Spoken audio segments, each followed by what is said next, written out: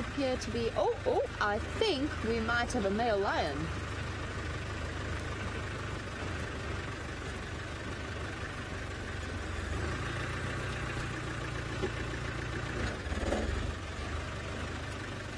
Family Review Center, while we try and get ourselves a nice position to see which male of the musketeer lion. Hello, Scar.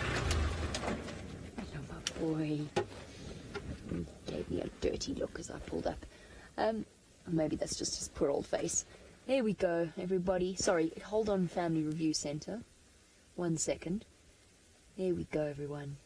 The magnificent Scarface himself. Iconic, with, I think, one of the best hairstyles of the Mara male lions. So while he dozes away, Family Review Center's question, gosh, that's a mouthful.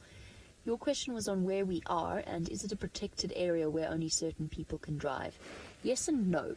So yes, of course, it is very much a protected area, and these animals are very, very well protected in that sense. However, people can come and visit. They can drive their own vehicles in a way very similar to the Kruger National Park in South Africa.